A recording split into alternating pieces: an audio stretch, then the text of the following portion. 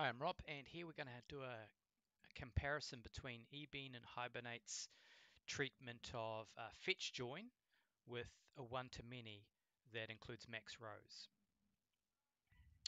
So firstly, note that without maxRows, the treatment is very similar.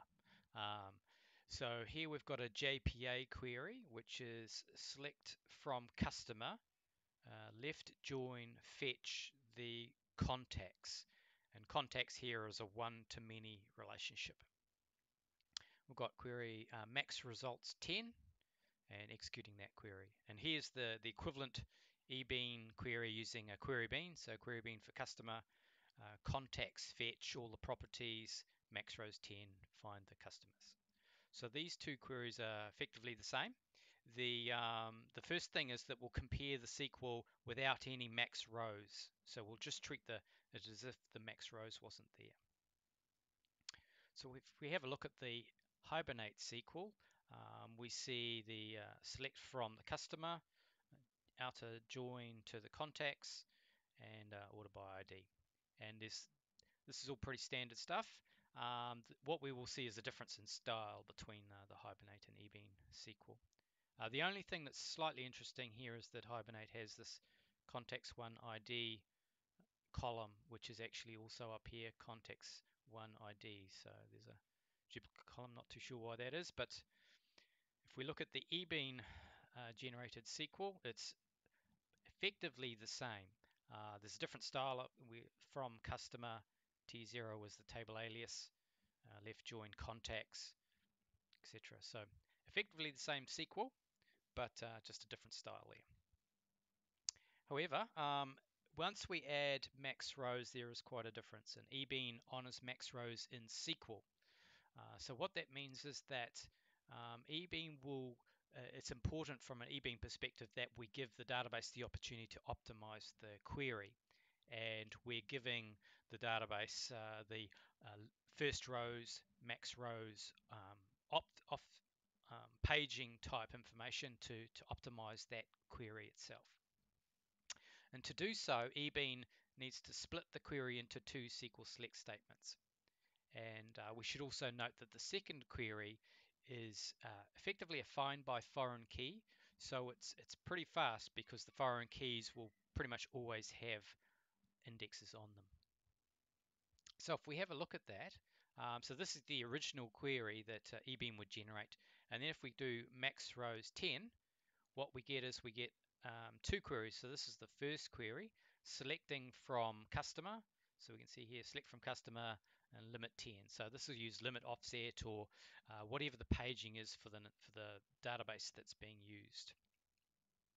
And then we get a second query that's fired, which is select from contact where the customer ID, which is our foreign key column, is in a set of ID values. So these are the customer ID values from our first query. So the only other thing we should add here is that this in clause here is relatively important in the sense that we don't want to have too much variation here. So when databases execute a query, they will have a query execution plan and they will be able to cache that against the SQL statement. So if we have lots of variation in this in clause, we would have lots of different query execution plans that we would be trying to hit. So when Ebean generates this query, the number of bind values in the in clause is limited to be either 1, 5, 10, 20, 50, or 100. So that limits the variation in this in clause and gives us the better chance of hitting a query plan in the database that's been pre-calculated, if you like.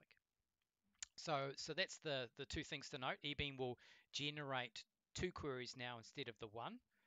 The first query is got the paging in it, so it's got the limit offset clause, and the second query is effectively a find by foreign key columns, where the end clause is important in terms of not having too much variation there.